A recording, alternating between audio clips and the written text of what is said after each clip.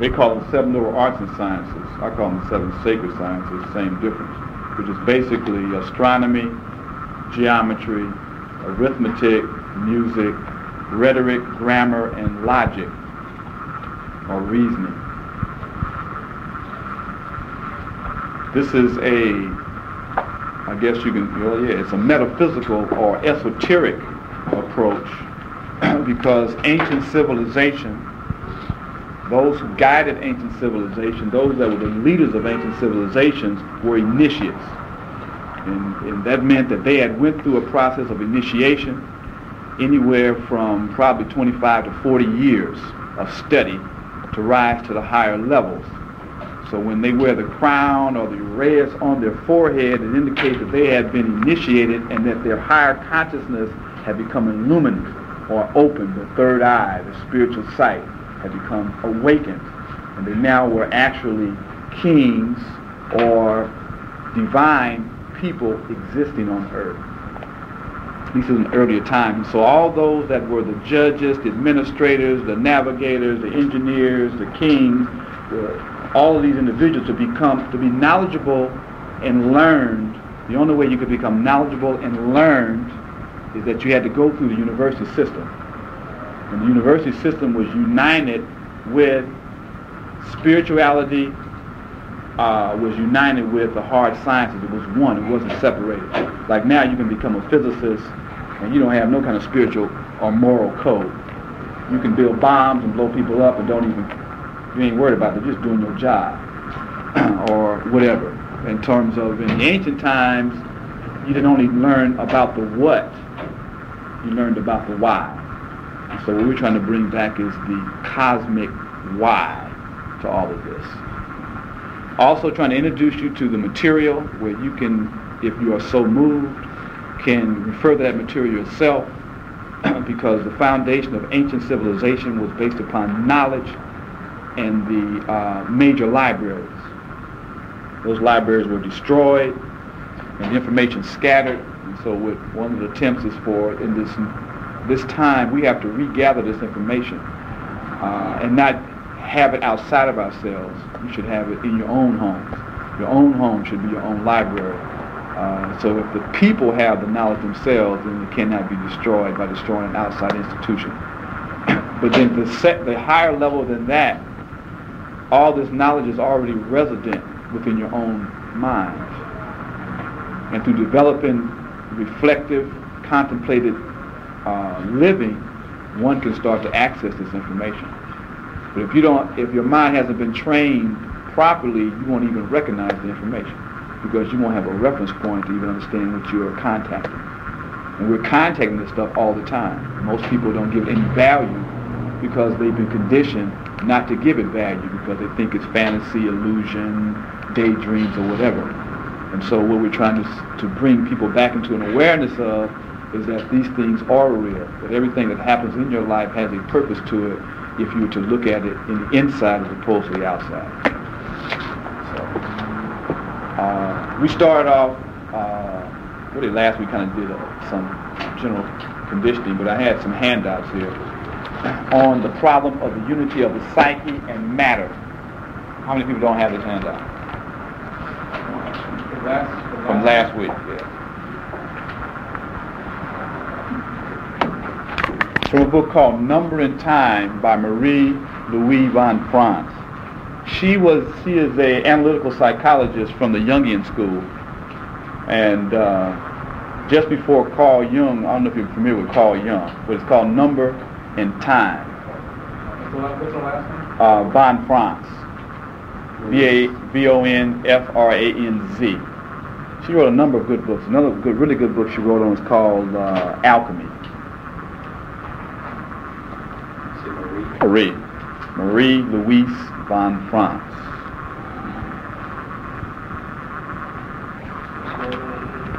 Number and Time. And Time.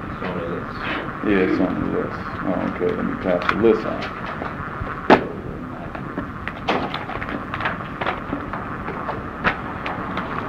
This is also the rest is reference material. Okay, I guess give people who are new some background on who I am. I guess I'm a student of Black Gnostic Studies in Aquarian Spiritual Center.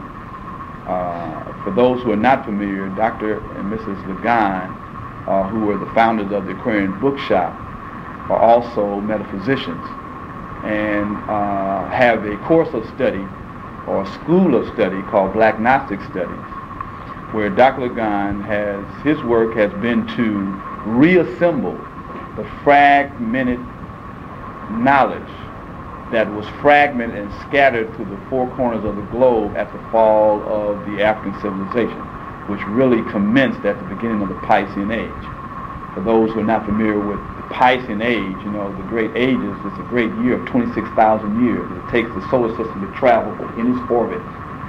So every approximately 2,160 years is another age.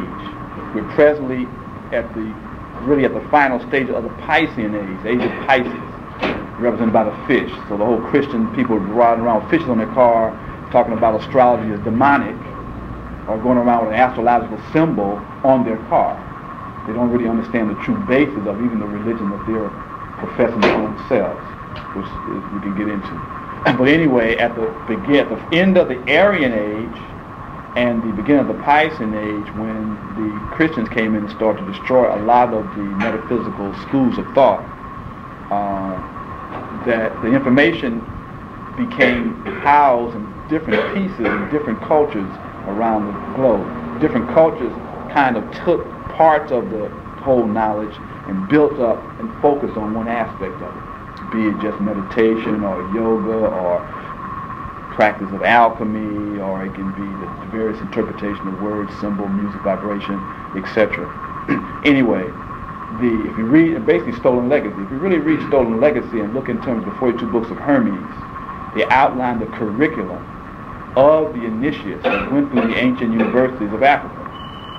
And so the Aquarian Spiritual Center's work was to pull back or to regather together the curriculum, the information and knowledge that was resident in those universities at the fall. And so the idea is if the beginning of the fall came with the destruction of the mystery schools, then the ascent will then commence with the reopening of the mystery schools.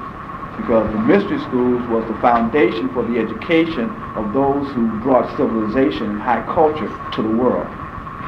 So thusly, if we do no longer have those that have this knowledge, we will not be able to recreate those kinds of civilizations.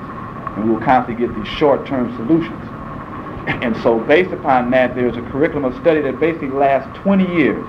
When you go to the total cycle of the knowledge, it takes 20 years.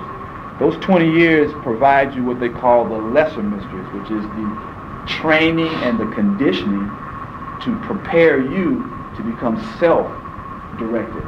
Where then you can travel in distant lands and foreign countries, basically talking about going into different states of consciousness, into different subject matters, and be able to then interpret and understand which you encounter. And so that then is the solar mystery. The solar mysteries is the individual journey that each of us has to take. No one can really transform you. You have to transform yourself. And unless you transform yourself, you're not really transformed, because you're dependent on something outside of yourself. So the ultimate goal is to condition one's heart through the virtues and their mind through the liberal arts and sciences to become an independent, true human, free and duly prepared. And so that's the point. So anyway, the information that is given is esoteric. Esoteric meaning the inner knowledge and not the outer. General education you get at universities is what we call exoteric or outer information. That's only half of the picture. The true basis of knowledge is inner knowledge or esoteric or metaphysical knowledge. And ancient civilization was based upon making metaphysical knowledge the foundation for the operation of civilization and culture. So coming out of that, my job is to then introduce those who so desire or interested into this information. And the first stroke is a wide stroke in terms of introducing people to a broad range of information with the understanding And each of us has a mission in life. Each of us was called here to do specific work and have specific skills and capacities. And that as you're introduced to various things or go along your path in life, you become attracted to certain things. And it's not by circumstance. It's like it has a meaning there when you're attracted to something. And the idea is for them to follow that. And that will become the lead to lead you along your path in terms of fulfillment of your particular work. And so the idea is to give you broad introduction to a broad field of knowledge, and then what attracts you, you should follow that and go deeper into that particular area of information. And so, and also a part of it is just to introduce people and make them aware of this information that's there, so that if you're so moved, you can follow up on that information and have the direct source yourself. So, otherwise it would take us 2 or 3 years to just go through each of these courses if we're really going to go through this. And now I do refer to all this and try to bring a lot of that to the class, but the class doesn't have the time, and most people don't have to make the commitment to sacrifice to do that. But then I make it available so you have it. Ultimately, the idea is for individuals to start developing their own libraries, so these libraries are within our homes. Because when the libraries are within our homes, that means our family and our kids also get exposed to it, and it becomes a natural part of our life, as opposed to something separate, like we go over here to study, or we go to these universities to study, as opposed to we should be going into our own homes and studying and doing research. So this is a part of the new age of Aquarius, where the key word is I know, and knowledge becomes the base for the next 2,000 years plus. So it's kind of a general overview. I did go through the 20-year course of study, and it just prepared me to really begin to study. Yes. In the course of the conversation, you touched on astrophysics, leaving the body. But this seems to be rampant intelligence now. People leaving their body. And also you said that you become aware of things if you tune into it. Right. A lot of people on television have said that they're leaving their body. So they're leaving their body without really knowing why they're leaving their body. Right. When we can learn how to leave our body, we control that. Right, consciously. Right. And that's the key word, is to become consciously able to operate in the world, where most people are operating unconsciously. And that's really what the whole purpose is to become conscious. And really become conscious of who we really are as really divine beings in the material, only using 4 or 5% of our mental capacity. So, and these studies, the liberal arts and sciences condition the mind to understand how the divine intelligence operates. And then once you understand how the divine intelligence operates, then you can become a conscious co-creator in helping to move the master plan, the divine plan forward toward fulfillment, as opposed to working against it and retarding the evolution of the human race. And initiation was all about accelerating the evolutionary process, because everybody, I think, I was going to say, I'm reflecting. I go to a lot of places, so I was going to say I was reflecting on how Jimi Hendrix had said anybody could be a Christ, because the Christ is the Christ principle. It's not a personality. It's a level of consciousness. And if one is willing to subjugate themselves to the disciplines, they can evolve their consciousness at the same level. So all those that came before us that exemplified high states of consciousness were really forerunners or previews of where the whole human race eventually must attain to. So I could talk more on that. But, and also, we call ourselves Gnostics. Gnostic is a Greek term that deals with gnosis, or knowledge or knowing. Black, from the ancient, understand that black relates to wisdom, because wisdom is something that is there but not seen. So just like if you cut the lights off in this room, we all would still be in this room, but we couldn't see each other. So if you are unconscious, you would think nothing is here. But if you are conscious of what's really going on, you would know that there are chairs and tables and people sitting all around you. And that's the way wisdom is. Wisdom appears to be nothing there. But if you can look deep inside of it, it's a wealth that is there. And life is like that. Everything we need is right here with us. But because we are not conscious of it, we don't think or know it's here. And so Black dealt with the issue of wisdom and, of course, study. So, and what we look at is the universality of all knowledge, because all knowledge, all religions are based upon the one, because there's only one universal truth. And so for humans, you're just talking about the brothers and sisters in Liberia now have tribalism, fighting each other over pettiness. That's because the level of consciousness has been focused on the Western view of externals. To where if we can get our consciousness back to understanding the greater purpose of life, we wouldn't be affected by these little petty things, because we know it's bullshit. It wouldn't even affect us. And when we respond to and operate off of that, it really lets us know where our consciousness really is. And so that's really what the greater point is of this, is to try to move us beyond the petty into that which is universal. So, anything else? Just a general overview. And especially for African people, because this, although it may come in many forms externally, like you say, okay, this is a European woman. But the subject matter that she's talking about is coming out of ancient sources. Because if you study Carl Jung's work, he really came into his own is when he went back to Africa and he had an experience with African shamans in terms of how they dealt with psychology and how they looked at the spirit world. And he had also had many experiences with spiritualists as he grew up. So he knew there was more to life than just the Freudian view.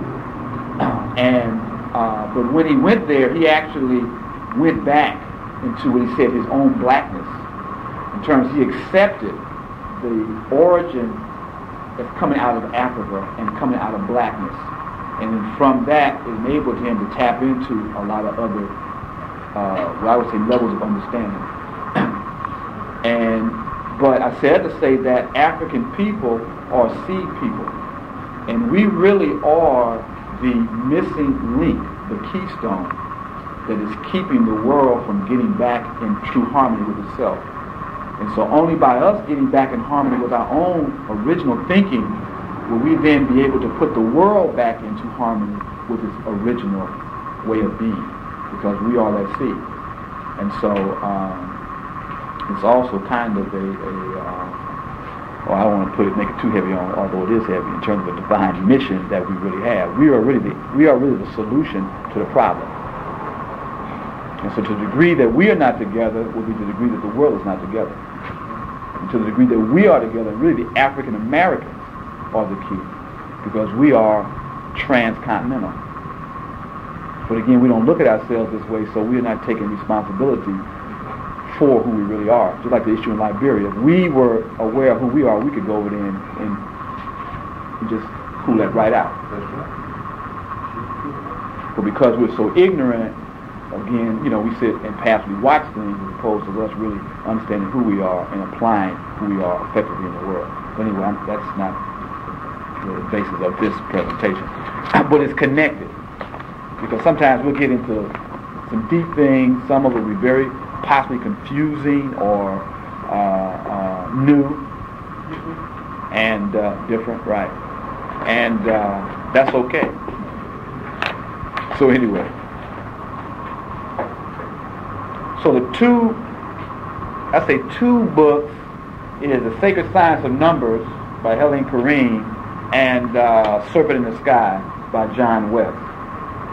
Yeah, I would say this Serpent in the Sky is a classic piece. If you're interested in understanding what they call pharaonic consciousness, or the consciousness of the pharaohs, or the great African kings, this is what he's talking about. What was the mindset and the philosophy that governed their thinking, that was able us to create those civilizations?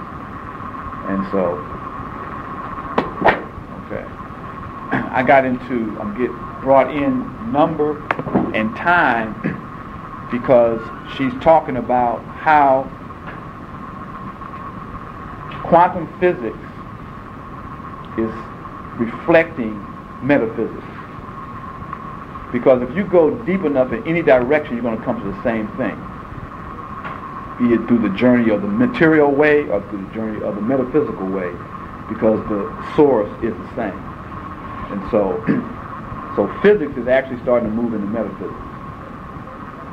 But it also makes a connection between the relationship between the psyche and matter, that there's a unified field, that is not a disconnection between the psyche and the mind and the material world.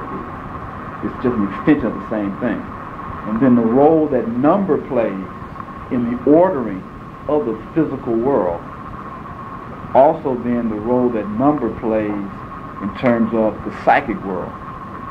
And so the whole basic purpose is to get us to understand the basic concepts, so that as you encounter these things in your life, you can decipher what's really going on. So in that light, I want to review the problem of unity of the psyche and matter.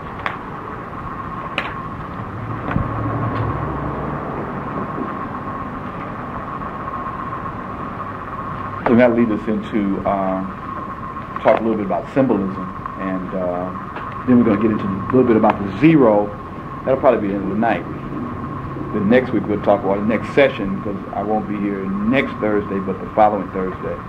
And then we'll deal with 1 and the 2.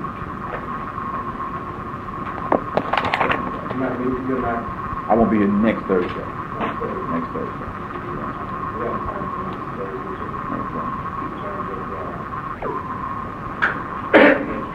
Right. Because the other thing was saying that they go hand in hand. Esoteric and exoteric are both sides of the whole. So you have to do both to really get the whole thing. My particular focus, although I do teach exoteric history and things also, but this particular focus is esoteric. In chapter 1, I will review a couple of key points in the handout. Starting on page 3, it says, and within your handout, the first page, in recent years, the question of the relation of psyche and matter has come more and more to the forefront of scientific discussion, although we still have to admit that we are dealing with an unfathomable mystery. Also, as we do this study, certain key words will consistently show up. This is what I call the golden thread, because that reoccurring idea that keeps popping up really is directing you toward the point. So if you learn to kind of clue into those reoccurring themes, it'll enable you to understand what is the real point. What is the thing that's connecting all these things together? Now I was saying that because it said that they're dealing here with the connection between the psyche and matter, but they're ultimately dealing with the unfathomable mystery. So there's something here that you can't get to the bottom of it. And so last session we talked about Memphite theology. For those that wasn't here last week, we reviewed the Memphite theology that is in Stolen Legacy. And if you are not familiar with, you should definitely review Memphite theology and understand that initial creation story. Because although it is a story, it is actually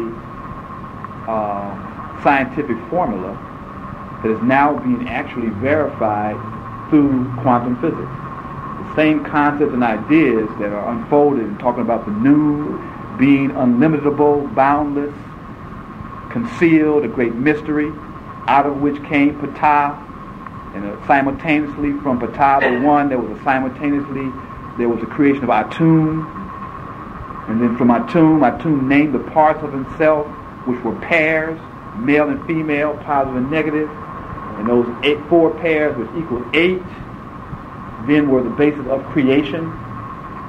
And so 8 plus Atum made 9, which was the Enad, or the 9 digits that make up all the numbering systems. And if you add Ptah to Atum, you get 10. And so again, they look at that and say, oh, that's fantasy and myths.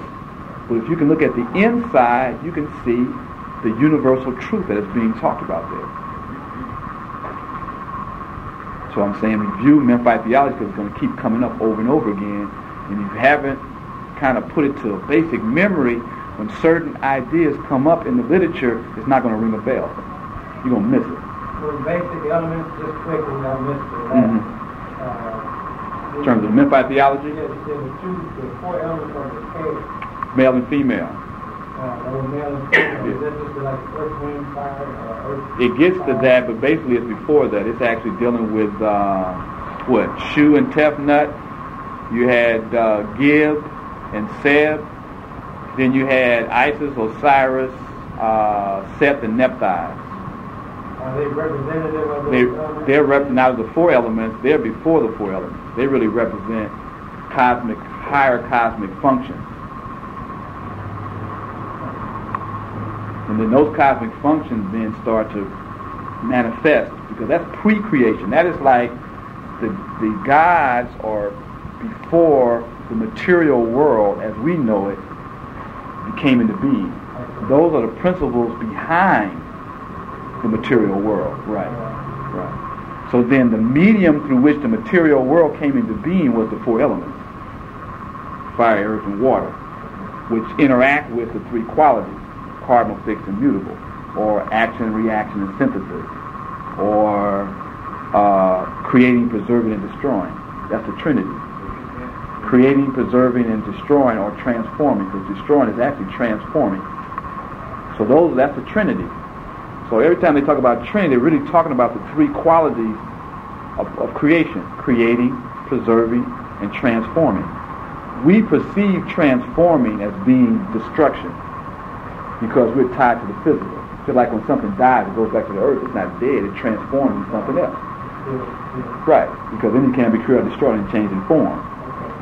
So then those 3 qualities interact with the 4: fire, air, earth, and water, that create all things,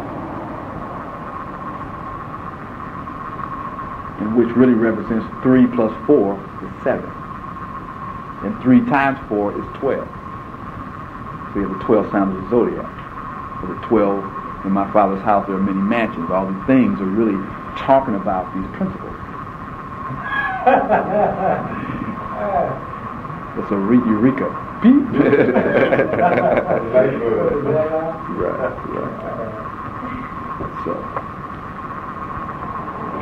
So back to that, what I got into that was talking about Memphite theology, because it's critical, because it's so much will come to your understanding if you have that basic story in your mind as we start to go over these concepts. You just see how it fits, and then you'll be able to relate that to the creation story in the Bible.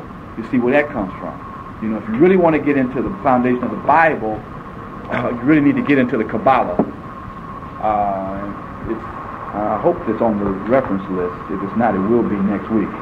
But I have a whole other series of books that I'm add to the list for next week. Yeah, so it's a whole other series of books I add to the list for next week. But yeah, it gets into the whole foundation that the Christian mythology is really based upon. And then the Kabbalah in this writing comes out of Kemet, because the so-called Jews or Hebrews, actually were Africans that moved out of the Nile to start really the Aryan Age. When the Aryan Age, they took the knowledge that really, I'm getting off, but the story of Moses related that he was a priest of Akhenaten, and at the fall of Akhenaten, when the old order came back into power, when Moses moved out so that he could take the whole concept of the monotheism to a new place to start to generate that understanding, because it couldn't be done in the old place. And so, which then means that whole Hebrew tradition is really just an extension of that school of thought that came out of Kemet. But now back to this. And the reason I kind of got off there, when I said unfathomable mystery, immediately I went to the noon. But then if you understand the nature of the noon, then you have more information than what they're talking about. Because in the noon, there were also 4 pairs of deities or energies in the noon. So So it talks about how everything is a reflection. It's always duality. So that which was in non-being is reflected in being, or that which is in non-manifestation is reflected in manifestation. So manifestation or existence is a reflection of pre-existence. Now I guess in the final note that we constantly bring up, it was saying that in the beginning there was chaos, but then chaos was defined as pre-creation, which then means that we're finding ourselves now in chaotic times. In reality, we find ourselves in pre-creation time, because for something new to be created, the old has to be put into a state of disorder before it can be reordered. Right. But chaos is only seemingly chaotic on the outside, because in the inside of it there is order. And so the whole purpose is to get us to look inside as opposed to outside.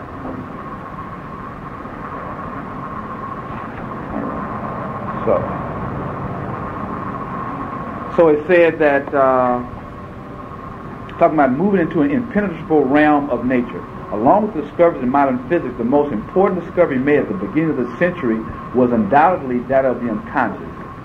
Empirical proof was adduced that our personality consists not only of an ego-centered field of consciousness, so your ego is that part of your consciousness, the awareness field of consciousness, but also of an immeasurable, key word, immeasurable.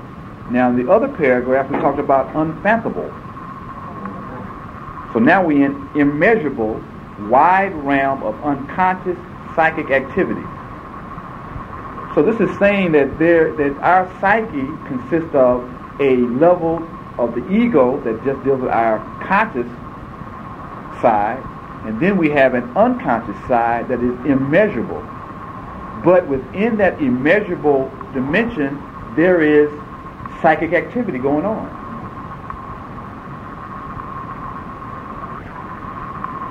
So now you need to also relate that immeasurable to the noon. So that if you understand the nature of the noon, you also understand the nature of your own unconscious mind. And then if you understand the process of becoming conscious or aware, because to name something, you have to identify it or be conscious of it. So then creation actually is the process of identifying something and giving it a name. Really, giving it a name actually means you're able to define it. Which means if you can't define something, you can't build, it can't come into reality. Which we have a lot of implications even for African American people, because we have a major problem with identity. So if we are not clear on our identity, then there's no way we're going to be able to reproduce ourselves or to create. So then by keeping us in a state of confusion, they keep us in a state of chaos, and we can never create our own. Because what they do is take that energy and use and direct us into their thing, and then we create for them. Right. What I'm trying to flip-flop is I try to show how this metaphysics is not something outside of ourselves. It's something, if we look at it in a certain way, can be used to solve the problem that we live in every day. The same thing about each and every one of us. If you don't have a clear identity of yourself, you can't be creative. Or if you have a warped understanding of yourself, that becomes the basis of your creation. Because people can create very negatively based upon how they identify themselves. And identity is related to any beginning of any cycle is identity. So the question comes, who are you? Do you really know who you are? So back to this. It says through dreams, and this is a critical point, through dreams, visions, spontaneous fantasies, faulty actions, involuntary gestures, physical symptoms, and other factors, we are able to obtain a certain degree of indirect information about this realm of the psyche. So it's giving you here clues, not yet, on how you can gain information about this immeasurable dimension within your own self. So the question is, do you record your dreams, or are you aware of your dreams? Do you, I think did you get one last week?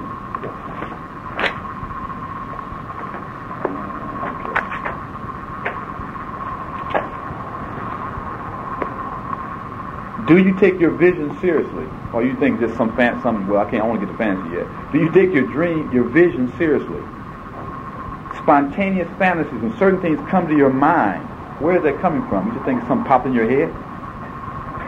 Nothing happens by chance. Everything has meaning. The question is, can you uncover the meaning of it? Or do you even recognize that it has meaning? Because if you don't recognize it has meaning, you're not going to try to find meaning there. Faulty actions. So even things that you do that are not correct is also giving you insights in terms of your inner self. Almost like Freudian slips. Even though you said something that so-called was incorrect, you said it for a reason. Why did you say that? It's connected to something. Involuntary gestures. So even body movements can give indications of the inner life. That's why in Africa, drummers can sit and watch people dance and say what their problems are in terms of how they move. They can identify what type of work you do by the way you move. Because a different profession has certain coordinated movements that's related to that profession. And those movements will come out in the way you dance. And physical symptoms. Now understand the mind-body connection. And so your body is reflecting your psychic reality. So if you have certain physical symptoms, certain aches and pains or dis-eases, it's really a reflection of your thinking. Because people talk about you make me sick to my stomach. You keep saying that, you end up with ulcers or some other kind of problem. Or you're just a pain in my neck. You have to watch things that you say, because energy follows thought. And you then create your own reality. Right. So anyway, it says here that Jung discovered that while a sector of this unconscious region is indeed personal and consists of personal complexes, and what he's talking about here, your unconscious mind, and the reason why I get into the unconscious is because symbols and all these things we're talking about are directly related to our state of consciousness.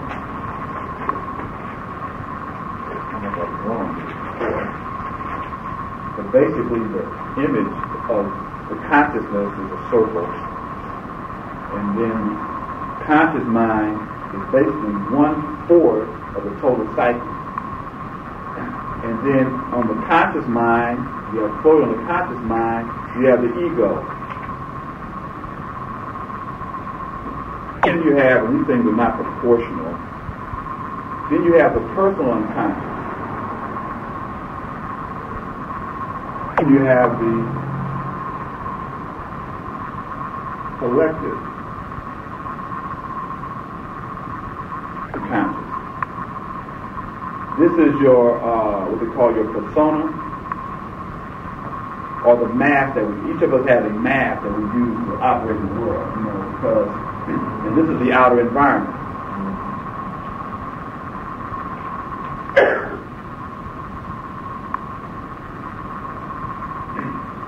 So when you're a child or a baby, and you're still natural, your ego tries to express itself. But your outer environment, which is your family and your home or whatever, responds to you. And I'll give the example, say you're a little guy or you're a baby and you're really energetic, so you're in your crib. You just bouncing around. You like to, you might be an athlete or a gymnast or whatever. That's like your natural nature. But then your parents come in and grab you. Don't do that. Stop doing that. Stop doing that. So every time you start bouncing, somebody grabs you and says, stop doing that. So that's like negative response, Pavlov, right? A negative conditioning. So after a while, when you get ready to jump, that couldn't jump, the response going to come to your mind, you're going to hold yourself back. Or maybe you had artistic talent. You was in your crib painting on the wall or something. And your parents, boy, don't be painting that wall, smack your hand. As opposed to then, maybe they should have covered your wall with some canvas and let you paint on that wall, or whatever, directed you. But so now every time you go to grab or paint, the pain or the shouting in your ear makes you hold back. So that's like negativity. So all those negatives you then push down into your unconscious mind. You start trying not to operate from that. So what happens is that's your personal unconscious. So if you're a black person, they all come and tell you that black is negative and black is bad, then you're going to push that down. That's like a negative. So your personal unconscious is made up of all those negative or suppressed things that life has put on you, that now you bury them down in your unconscious mind because you can't operate from that. You might, I want to be an artist, but I can't be it. I might want to write or be a scientist or aviator, whatever those things may be. So then your persona then starts to, you create a persona to where you might be bouncing your crib, but when you hear your mama coming, you stop. So you start to create a mask that is acceptable to the outer environment, because that's the way you can survive and don't do pain. And so then, so that's your persona. This is your ego. Your ego is the conscious part of you that wants to stay in control. Then in the collective unconscious, you have what they call the true self. It's down in the collective unconscious. And then they have a thing called the anima and the animus. And the anima, if for a male, his ego is masculine, but his inner self is opposite. So that for a man, his outer self would be masculine, but his inner self would be feminine. And for a woman, her outer persona is feminine, but her inner self is masculine in terms of energy. So for a man, his inner self is called the anima, and for a woman, it's the animus. And this is kind of like the guide, the inner guide, that can get you in contact with yourself. Anyway, I'm kind of getting to a whole thing. The point is, he made a comment about this personal unconscious. The personal unconscious really represents all the psychic residue that we accumulate through living. Whatever those things may be. You in school, and people talk about you'll never amount to money, you can't do this and that, or you out, you're overweight or underweight, people talking about you. That stuff you try to suppress. All that goes in here. So when things come from yourself, which is inside your unconscious mind, and the self communicates through symbolism, dreams, visions, fantasies, intuitional things. When that information tries to reach your conscious mind, it has to go through the personal unconscious. So when it goes through the personal unconscious, it can get perverted because it's energy. And so then also the ego, however the ego has been conditioned to be successful in life, when the unconscious mind tries to communicate with it, if it hasn't been conditioned to understand what's going on, it sees the unconscious mind trying to disturb it, like a disturbance, and it tries to suppress. And I give the analogy, have you ever been out to the ocean at night and walk out to the edge of the ocean and just stand there when nobody else is around you and just feel the pull of the ocean on you? If you just get into it, it'll feel like this overwhelming force is there. That's the same way the ego feels when the unconscious mind is trying to communicate with it. There's a feeling that I'm going to die or something's going to take me over. That's why when people get into a state where the unconscious is trying to communicate with them, many times it generates fear because they don't know what's going on. But how the ego takes it is something that's trying to take me over, or something that's trying to possess me, or something that's trying to envelop me, or that I'm going to die. And in one sense, it is a death, but death is what? Transformation. Well, because we haven't been conditioned to understand that, we resist it, we suppress it, or we get tighter. That's what's happening with the Europeans now. Because their persona, or the way they have adapted to the world, has to change. And they feel this change coming. Instead of accepting it, they're trying to hold on to what was the old way. And so then anything that tries to come up and represent a change is going to try to cut it down or destroy it, because then it creates a threat. It also happens in our personal lives. When something comes into our personal life, it disrupts the way we become comfortable, many times we then try to suppress that thing, or control that thing, or destroy that thing. Because if we let it be, we have a sense that it's going to destroy us. So anyway, the key thing though, and this represents hell, the personal conscious, all that negative stuff is going to suppress. So for one to go down and discover self, they got to go through hell. That's where all the demons lie. You know, all those fears and anxieties and phobias and things that you suppress is in here. That's why one has to go back and really review their life and understand where this stuff comes from. So anyway, I just kind of give you and down here, also there's one more point. Down here they have what they call archetypes. You know, like the father archetype, the mother archetype, the partner archetype, the savior, the hero, the heroine. These are all energies that reside in the unconscious mind. The way you give expression to these things is by projecting them in the outside world. So usually like the feminine and the masculine are down there. So usually I'm saying to say that these various complexes can have both a positive and a negative. Like the mother principle can be tender and loving, but also can be the terrible mother. And everything has polarity. So what I was talking about? I was talking about that because I was giving the complexes. So what happens in your personal unconscious, if certain types of behaviors are constantly suppressed, they gather together. Because light, gathers together. Get a whole lot of quicker or respond to you.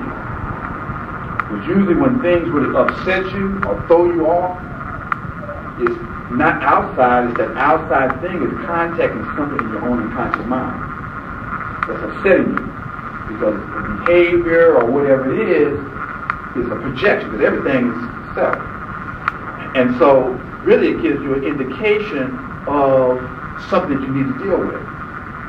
Because ideally, we're supposed to be able to maintain balance and harmony. I mean, that's the ultimate, reality. And so when things throw you off, then it gives you an indication of something inside of you that's unresolved that needs to be related to.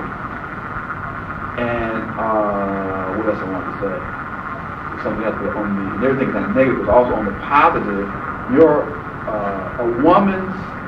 way a woman relates to masculinity, she usually projects onto men that act that out. And the way a man relates to femininity, he projects onto female that act those characteristics out. And then by interacting with them, you're able to experience that within your own self. But then if you have some complexes in here, because the way the mother and the father is defined in your conscious mind is the way you interacted with the mother and the father in your life. That's why parenting is so important, because the relationship that you have with your parents conditions the way you relate to these psychological functions.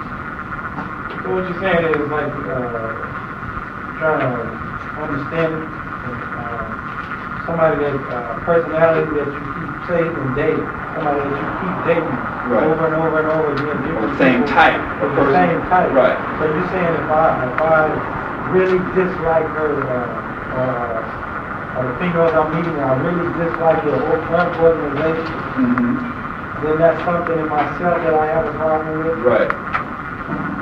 The other question is, why are you constantly being attracted to them? Why? You saying it's because it's coming through your personal... It is. Something in here you're not resolving yourself that's constantly attracting you to that. If it's not working out. Right. So the issue is well, what is... Because the key thing with every relationship and everything, what's the meaning of it? It's not the external activities, it's what does it mean? Like we have an accident. You say, I'm never go across that intersection. Some people, I'm never going to drive again. It's not the external activity, it's what does it mean? What does it mean? What is the significance of that? It has a significance to it if you think about it deeply. So every time you engage in this, what is it trying to tell you? Everything's trying to tell you something. It's trying to help you to grow, help you to learn, help you to see yourself better. But anyway, so looking at that chart, right. then that is what happens when a person is being hypnotized, let's say by a psychiatrist or a psychoanalyst. He hypnotizes that person, that person to relax, and then he's in another conscious area, he or she is in a conscious area, then they're able to access, tap that hidden knowledge. Right. And they can explain why they actually etc. Right. Because everything you do is registered. And it's in your memory. But because of the way how our ego functions and comfortable, uncomfortable things, it won't bring it up. Because it don't want to address it or whatever the reasons may be. And so, yeah, so what happens is it suppresses that control so that you're able to access, because, we have to have photographic memory. Because everything is there. Well, anyway, I got into this because they were talking about this level of the personal complex, which is that personal unconscious. And all those things about the devil and sin and negativity and hate, that stuff is in the personal unconscious because that's stuff that society puts on you as a negative. So you're a little kid and you have a little friend, and then they come up and say, oh, you can't play with them because of whatever. And that naturally to play and to relate is a natural part of life. So then for another force outside of you to come in and to break that up and to give you some kind of whatever reason why, that then creates a negative that you have to then suppress your natural tendency to want to go out and maybe talk to somebody or relate to somebody or play to somebody or whatever. So every time you cut off those natural reactions, it creates a complex. Well, really, it doesn't create a complex till you build up enough of that suppressed energy to where it becomes a complex. And once you constellate that, constellation means all this stuff gathers together, then people can become obsessed or possessed because the energy starts to take over. And then you can have, that complex can actually come up and take over your ego and start to operate and control you. That's why some people can just take, certain things can happen and trigger something, they're not even in control. Because all this suppressed energy takes over and starts to operate and control their ego. When it becomes highly, fragmented, it becomes schizophrenic. You can have multiple personalities. Because people go in, and these different parts of themselves that are fragmented come out at certain times to help relieve the personality or the pressures it's running away from. But I want to get into this heavy psychological thing, but it's all a part of it because number is again related to how the nature is ordered and how the psyche functions. Because numbers of things, you dream about 2 things or 5 things that has significance. Why was it 5? Why was it 2? And usually in dreams, when you dream of the opposite sex, you're really dreaming about the other side of you, your inner side. Yes. Say you keep dreaming that you're graduating from high school. Mm-hmm. And your intention is to go back to college. Mm-hmm. The thing is, you'd have to look at the dream. What was the other thing that was happening in the dream? See, the dream is a story. Usually what happens with a dream, and we're going off. What happens in a dream is, first of all, dreams are not singular. They said if you keep a record of all your dreams, all those dreams are a piece of a whole puzzle that gives you information, about the whole. They're not just disconnected. Then what goes on in the dream, because dreams operate in terms of like a story form, and then the scene will change. Usually, sometimes you'll be in this, next thing you know, you're in a totally different scene, but it's related to the other thing. But the other side of it is what else was happening in the dream? Were there people in the dream? What was going on? That gives you insight in terms of what it's kind of talking about. The other thing is when you sit down and think about the dream and just think about it, what do you think it means? Because see, sometimes if you just let your own intuitive mind, not let your ego come in and say, you want to make it something? But you say, okay, what does it really mean to me? What does it mean to you? It meant to me that I need to be like, So, okay. But if we got into more details, pursue higher education. right. But and so in the dream, you wasn't graduating? No, exactly. And so it's a reoccurring dream? Yeah, I think Another thing is you need to look at the time you was dreaming. What was going on in your life when this dream came? You know, so all that stuff gives you information on what the dream really means. Okay. So you're saying that when you dream about a woman, Mm-hmm. you're dreaming about yourself. The other aspects of yourself. Yeah. That's What would you have a problem with being homosexual. yeah. Mm-hmm. Would you have a problem with that? Because without dreaming about it, Mm-hmm. then you have to go back and work that problem out. But see, again, it's not this that cut and dry. It's all in the context of what the dream is talking about. Okay, so you're fixing the whole. You got to take the whole thing in. Because see, essentially, the psyche is seeking to become whole. And see, we are acting out in the outer world really a psychic drama. So in other words, we are at one time we were androgynous. Well, yeah. Not in the physical. But in the mental Yeah. state. Right. We still are. We just haven't come to operate from that unity. That's part of the problem, you know, that in this society, that creates a lot of problems in society, is because this society says either you're either this or you're either that. So if I can only be this, but yet I have feminine characteristics in me, then it doesn't match with the outer world. So then, if the persona says, if I'm a male, I'm supposed to be macho, blah, blah, blah, but I don't feel that way, and the society says, if you're not this, then you're this, then what choice do I have? If this doesn't fit me, then I must be this over here. So the society actually creates, pigeonholes people with very few options. Where in traditional society, there were things there were various rituals and ceremonies where men played out being a woman, or where women played out being a man, and so that you could release that kind of energy in yourself. You said it's not in the physical. I recently read a good health book where he talked about at one time possibly even being in the physical. Why do men have nipples? And then your prostate, how it relates to a woman's uterus, they're almost the same, but a prostate is a woman. That's because even in a physical sense, maybe the possibility at one time. And you're talking about spiritual or mental, being both in the physical. Well, my understanding is because of the physical body, you know, everything, I think, isn't everything female until a certain time, and then it converts over in terms of male, in terms of embryo. So the basic prototype of the human organism is the female. And then only at a certain developmental stage does it branch off and becomes a male. It really is telling us something too about females.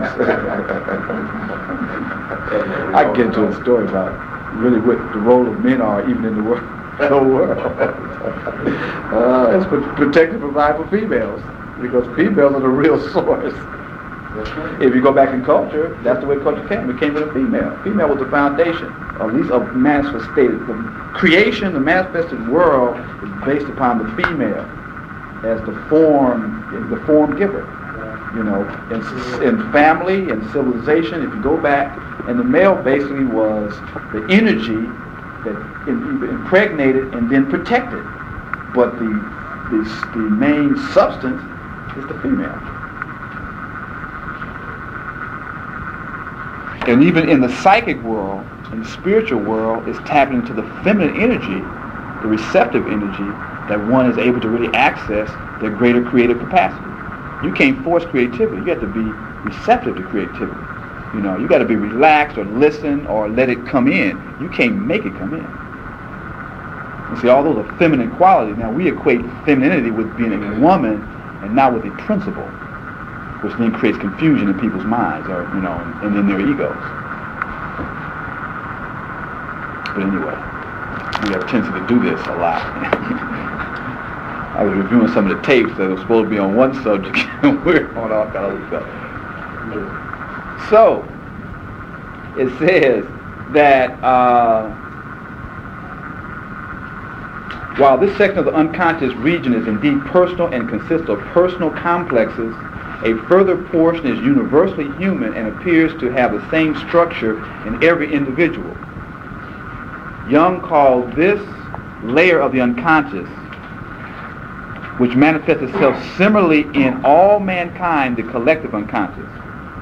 This layer does not represent merely a psychic appendage of archaic remains, as Sigmund Freud saw, but the living creative matrix of all our unconscious and conscious functioning, the essential structural basis of all our psychic life. This goes right back to the moon. The living creative matrix of all our unconscious and conscious functions, the essential structural basis of our basic psychic life. And it says, within this basic stratum of our psyche, certain particular forms may be relatively isolated, which in a manner comparable to the behavioral pattern of animals, dynamically and formally motivate our emotions, imaginings, feelings, and actions. So there's a specific strata within our psyche that can be isolated, which is comparable to the behavior in animals, which they're saying is equivalent to instinct, but they're psychic structures that are similar to the instinct in the animal, that are the basis for our emotions, our imaginings, our feelings, and our actions. So in the face of death, for instance, or of an encounter with the opposite sex, as well as in all other common human situations, such inner archetypal reactions become activated. They are comparable to the instincts and are similar in all men and women.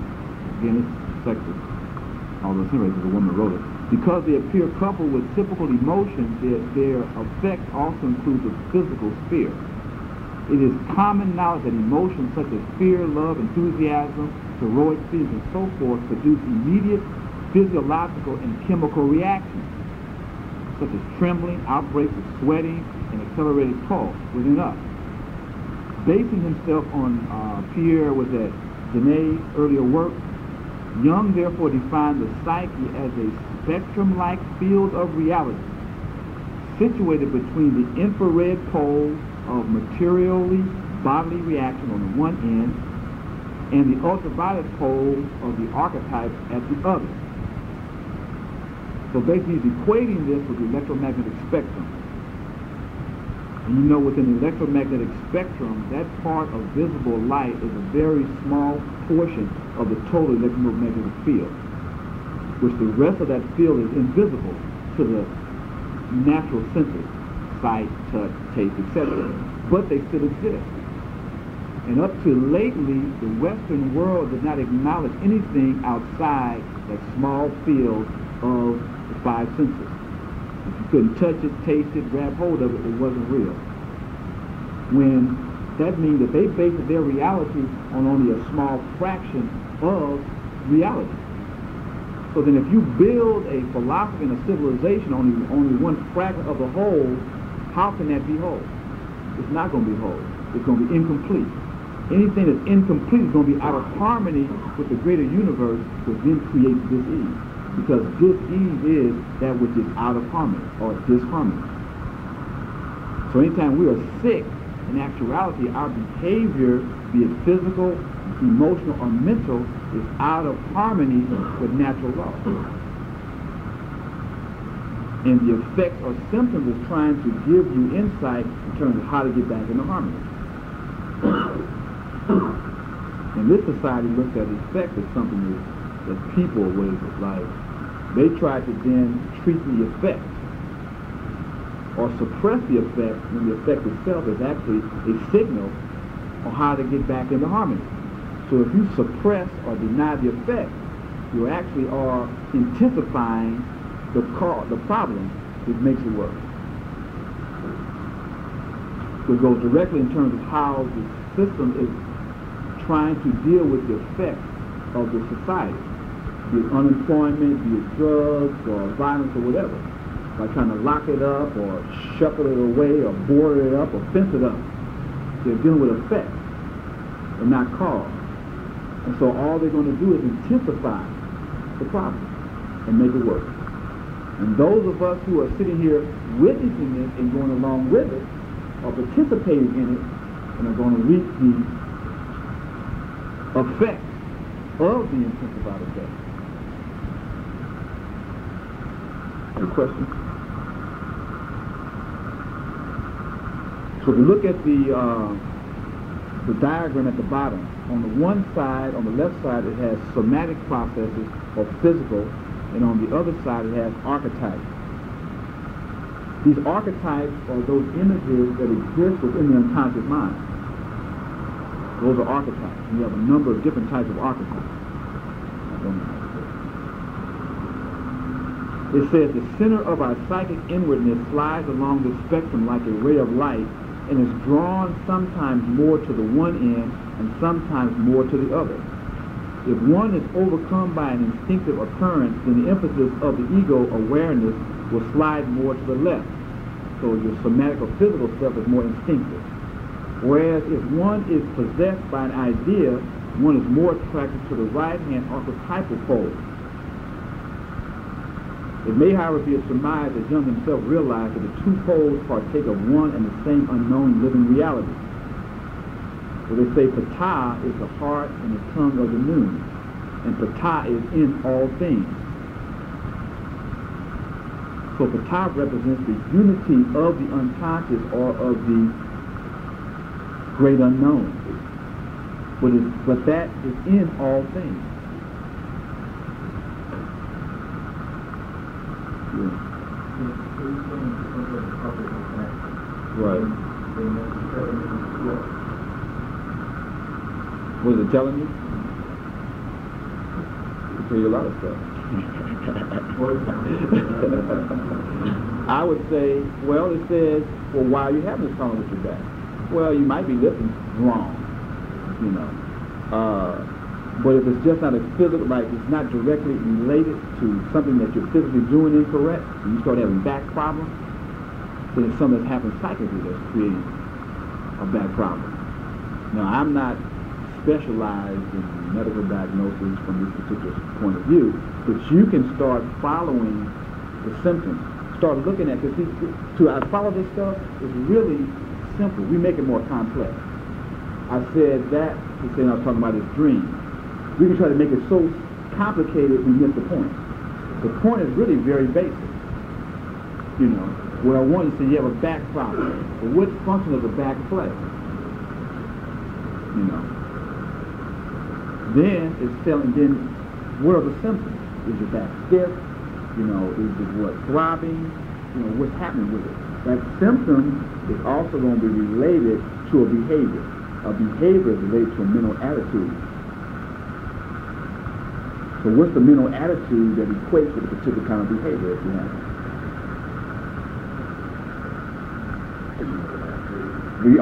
All that is related to the cause that's stimulated by behavior.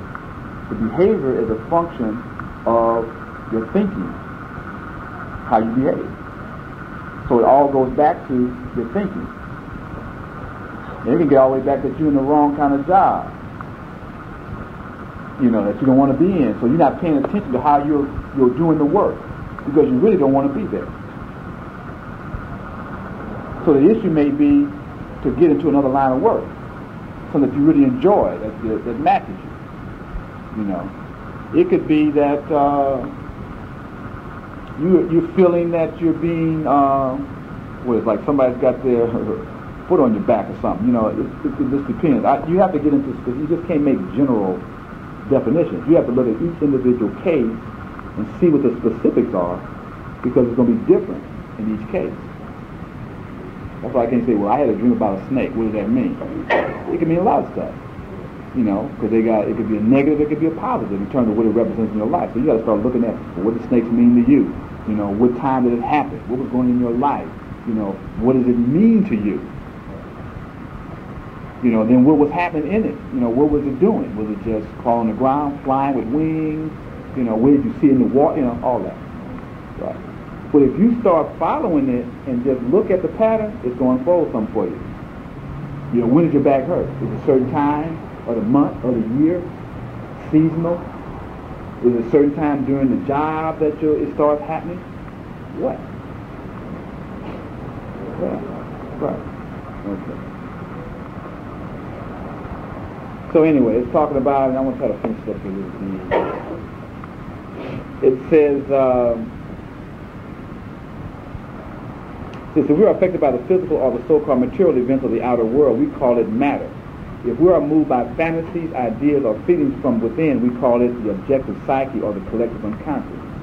Jung then concentrated attention on investigating the latter phenomena and subsequently discovered to his amazement that he had developed thought models and concepts which exhibited an extraordinary correspondence with the models of microphysics. For example, there is the concept of complementarity in physics between particle and wave, and in psychology between conscious and unconscious events. The necessity for taking the unconscious hypothesis of the observer into account when deciphering events, the limitation of only being able to describe the workings, what they're basically talking about, in terms of in quantum physics, it says that you cannot take away the observer from what is being observed, because the presence of the observer impacts the event, because you're energy. So then for you to get involved with it impacts what you're observing, because you bring something to that. You alter it in a certain way. The same thing in terms of you trying to observe what's happening in your life. You bring a certain bias in terms of how you look at stuff. That's why a lot of times you got to go get and talk to a third party, because they'll sit there and just listen to you talking. Where you can talk to yourself, but when you talk to yourself, you might be trying to talk yourself out of something or not see what you're saying clearly because you're biased. Where if you go talk to a third person, you're just talking to that person and not trying to maybe condition what you're saying, and then you hear your own self and say, oh, okay, I got the answer. The person didn't do anything. They just sat there and allowed you to spill your guts to them, and by you put it all out there, you can look at the junk and say, oh, wait a minute, let me take this out right here, and this is what I really want, and let me go on with that. So basically what they're saying is, like when they try to identify electrons and subatomic particles, the instrument they use to try to see it impacts the elements, which alters their behavior. So you don't get a pure. Anyway, I don't want to keep going into that. I guess the point that they're saying is that there is an equivalence between the psychic world and the physical world. That's what the point is. Okay. So we can move on. And so there's a direct connection between the physical and the mental, but then it also means there's a direct connection between the mental and the physical.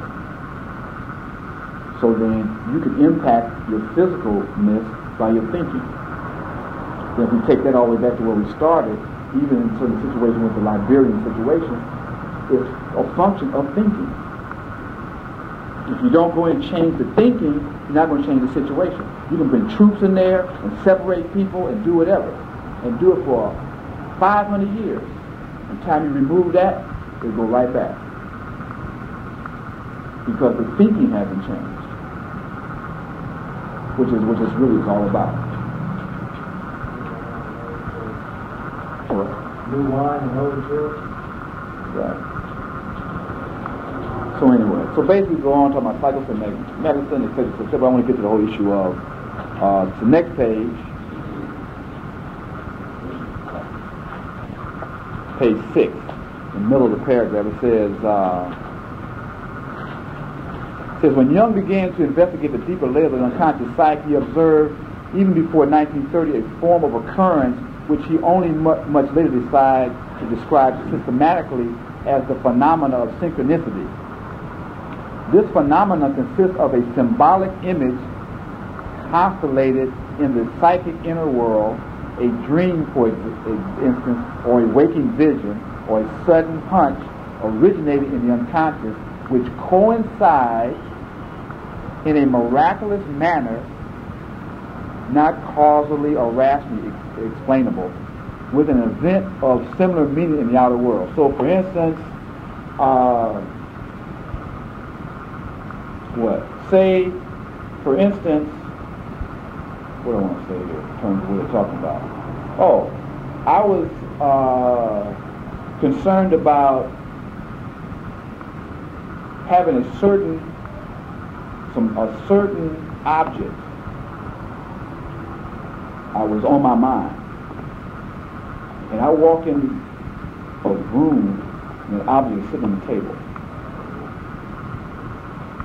Now, that object on the table is not directly there because I thought of it. Not thinking of it didn't make it come in that room. But there's a relationship between me thinking about it and then encountering it in the physical world that he calls synchronicity. Because basically what that acts as, it acts as a, I'll say, reinforcer of the significance of what you were thinking about. In terms of it's something important that you need to understand what it's talking about. Because you're connecting to something more than just, I want to say happenstance or coincidence. It's something significant, and the environment is reinforcing the significance of it by you meeting it in the physical world. Now we'll say, oh, ain't that a coincidence? And going about our business. As opposed to saying, well, like, there's something deeper here. I need to look deeper at what this really means. But most of us don't do. And so these things happen all the time in our life. As you become more and more reflective and more conscious of your inner life, you will start to meet more and more of these things in the outer world. And they actually start to become like directional, like signs, directional signs to help you, guide you along your journey in life. Yes.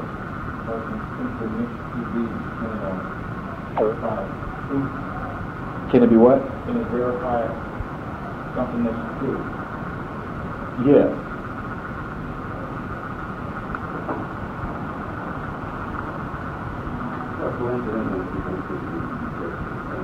Right. Right. What Jung is trying to do is say, first of all, there is a direct connection between the material world and the psychic world. It's on a same continuum. So now for something to happen in the psychic world to coincide with a phenomenon in the physical world is saying that there is a match going on. And so now that should give you an indication that there's something greater happening here. So what is the significance of this thing? It has greater significance because of this match between the both poles. So then what does it mean? What's the meaning of this? So then the other side of it is for individuals to start understanding symbolism and what symbolism means.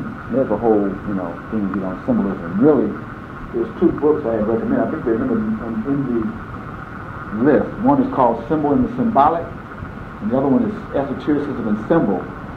Because, I just read what it said, Luby says, esotericism and symbolism initiates the reader into the tone, structure, and mentality of ancient Egyptian knowledge, the wellspring of all Western theology and science. Luby makes a distinction between two kinds of human intelligence, one cerebral and the other innate. The symbol is a conventional representation of cerebral intelligence. The hieroglyph, on the other hand, is a direct, non-conventional form of writing with a unique ability to transcribe the innate, the intelligence of the heart. So you have the outer and the inner. The intelligence of the heart is based upon and operates through symbolism. The self and the inner self communicates to your conscious mind through symbols. That is the dialogue or the form of communication from the inner self. Your spiritual self, your soul, divine self, Christ self, Buddha self, Haru self, all those things you want to put to it. The key thing is, do you understand the language so you can decipher what it's telling you? Because the heart or the soul knows. Because the heart or the soul is the part of the universal in you. So it is connected to the universal order of things, past, present, and future. So when you tune into that and listen to that, and listening is a feminine quality because it's being receptive. And understand the language, it then becomes your inner guide or the master within. The symbols always have the same meaning. No, because a symbol can have multiple meanings depending upon the context of the situation. That's why when he was talking about his dream, I have to understand the context of the dream. Oh, that will affect how you interpret what's coming to you. It won't necessarily. The context is I would say the time-space pattern that's going on in your life. You know, at a different time, like the season. A coat means one thing in the summer and something else in the winter. It's still a coat, but the context changes its meaning. Where a coat in a desert situation may mean that you're carrying too much cover, or you're trying to, you got too much weight. I'm just speculating. Where a coat in the winter means that you got protection. So, but the context of it defines what it means. Where in the West, they try to make the same symbol mean the same thing all the time. So then it distorts the truth.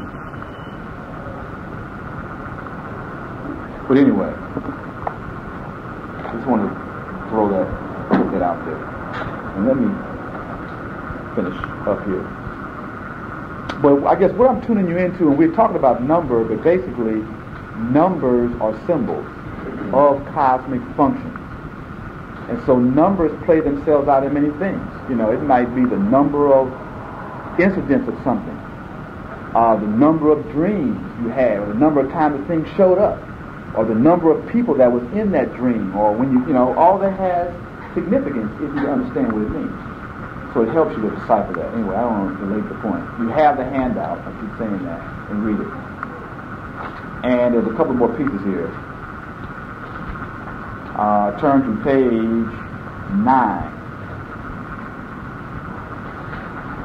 And at the top of the page it says, in the final analysis, the idea of a unus mundi, or with a common foundation, was founded on the assumption that the multiplicity, and keep these key words in mind, because as we start dealing with 0 and 1, and 1 to 2 to 3, you're going to see these same words come up. On the assumption that the multiplicity of the empirical world, the physical world, rests on an underlying unity. And that not two or more fundamentally different worlds exist side by side or are mingled with one another. Rather, everything divided and different belongs to one and the same world, which is not the world of sense, but a postulate whose probability is vouched for by the fact that until now, no one has been able to discover a world in which the known laws of nature are invalid.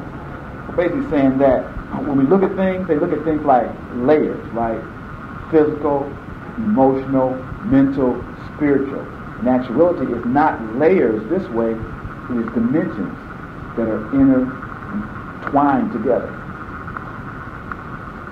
And so everything is interpenetrating everything else. The only thing that separates you from one dimension or another is the rate of energy. And for us, rate of energy is equated with the rate and level of consciousness. Because as you evolve your consciousness to higher levels, you vibrate at higher frequencies, which then gives you access to broader dimensions. And so what comes to my mind when we talked about when Adam and Eve got kicked out of the Garden of Eden, and how then so-called God set up a guard, the seraphim in front with a flaming sword to keep them out of the garden. what that represents is a level of consciousness, not a physical thing with a sword that's going to cut you down. And so then to get back, and because it represented that consciousness went into generation and began to multiply and go deeper into matter, which means then it separated itself from a certain level of consciousness. The only way to get back in is to elevate the consciousness of the understanding equal to the level of consciousness that Eden represents, which is spiritual unity, enables you to get back in. What I was just trying to illustrate, one, is I constantly try to bring those myths out to show what the myth is really talking about, but also what the processes we're talking about. We're talking about elevating consciousness, and by elevating consciousness, you have access to different dimensions. So then if there is no separation between the physical universe and the psychic universe, that means you have the capacity to go anywhere in the universe through your mind. So then how did the Dogons understand Sirius B? Did they go within their own states of consciousness and be able to be there? Because everything that's outside is also inside. Because the collective unconscious represents all of evolution. The whole evolutionary process from the beginning of creation to now and to the project is all resident within the unconscious mind. Which means you have the capacity then to go within your own self and know past, present, or future. The only thing that limits us is our level of consciousness, because we're vibrating at such a level we can't access those other channels of those other dimensions. That's why initiates practice bodily disciplines, vegetarianism, physical exercises, to constantly refine their physical senses to elevate their sensitivity to higher and higher states of vibration. Because it's all here right now. It's just we can't access it because our vibratory rate is at such a frequency that we can't tune into it.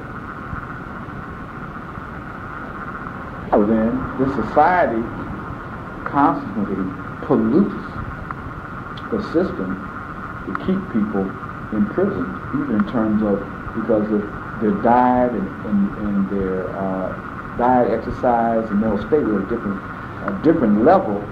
They couldn't even be, I want to say hoodwinked, is what I want to say, controlled, because they would have an innate response to wrong. Now, a lot of us have an innate response to wrong, but because our ego has been so conditioned to not respond to it, we suppress it.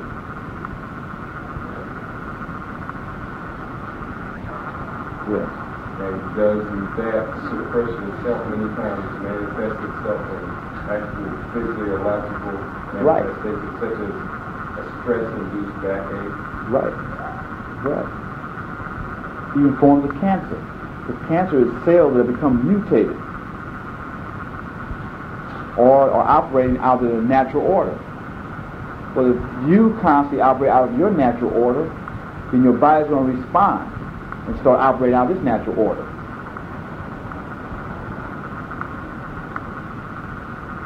Because in the real world, you're actually fighting against yourself, your real self. So then your body starts to reflect and starts fighting against itself.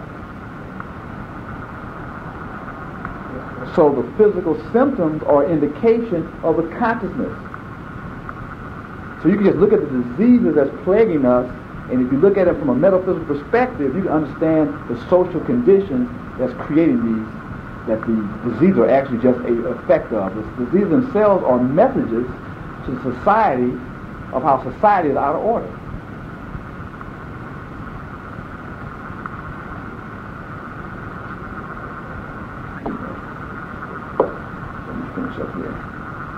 Okay, following on here, it says, even the psychic world is rooted in the same universe.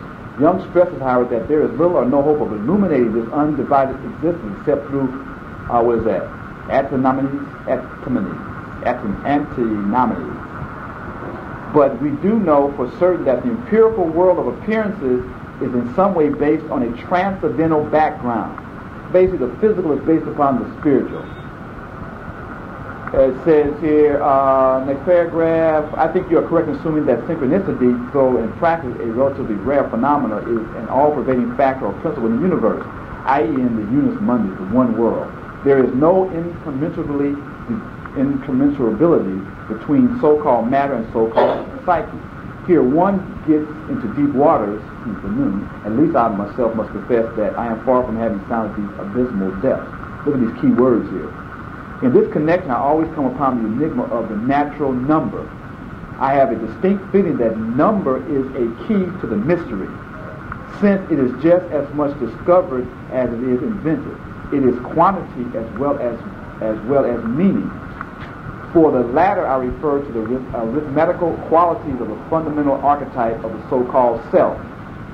So they're saying that the so-called self is the monad or the microcosm, and it's historically and empirically well-documented variance of the 4, 3 plus the 1 and the 4 minus the 3, etc. Blah, blah, blah, blah, blah, blah, blah. If we go into the next paragraph, and I'll kind of bring it to a summary here in the next couple, this kind of brings to a summary. Again, he's talking about the I Ching. For those who are not familiar with the I Ching, it's one of the books I will bring in next week.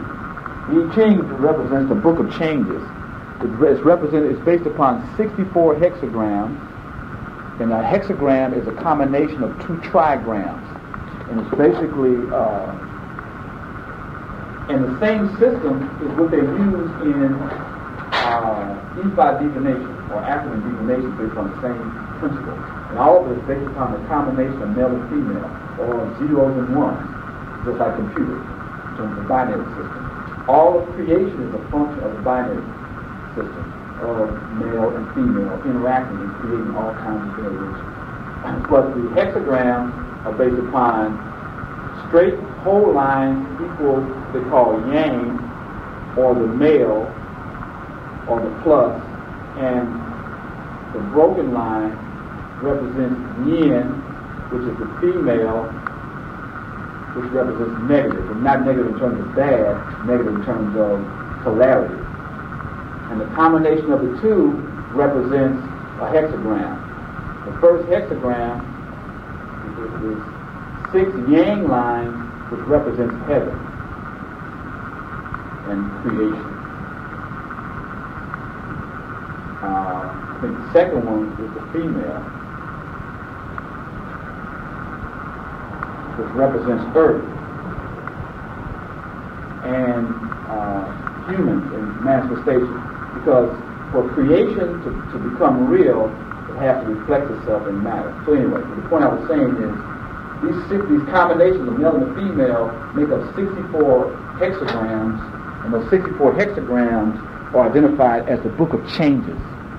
And they then were able to codify how all life changes can be defined within these 64 patterns. There's a whole philosophical system of it. So I just kind of give you a brief introduction of the I Ching. But it's correlated, and when we're into sacred geometry, we were talking about the 64 in terms of 8 times 8, meaning 64, and the chessboard, and also the basis for the defining various geometrical patterns based upon squares and the replication of squares. Well, the issue was the 64. Anyway, it says here, according to Wang Fu Chi's interpretation, also understand that the origin of China